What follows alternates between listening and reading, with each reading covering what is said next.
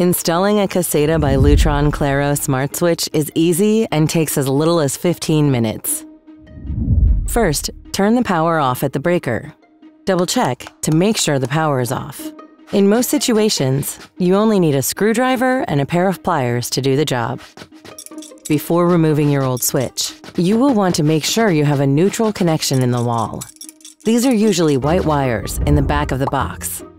The Caseta by Lutron Claro Smart Switch will require a connection into this neutral wire to operate. If you have 2 switches that control this light, you should have 3 wires plus a ground connected to your old switch. Take a piece of electrical tape and tag the wire connected to the different colored screw of the existing switch. This is typically a black wire. Then remove your existing switch.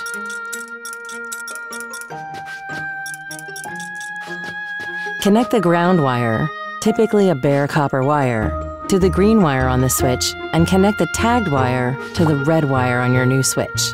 Connect the remaining 2 wires from the wall to the remaining black wire on your new switch.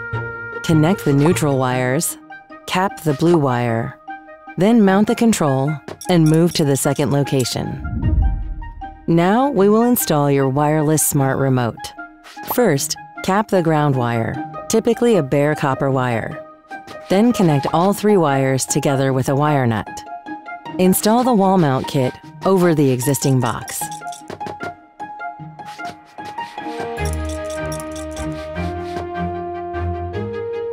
Turn the power back on at the breaker.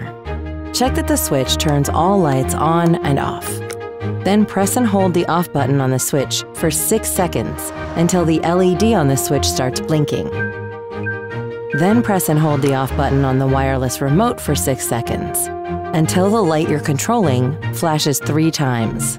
Repeat these steps for any additional wireless smart remotes. And that's it. For FAQs and helpful hints, please visit casetawireless.com.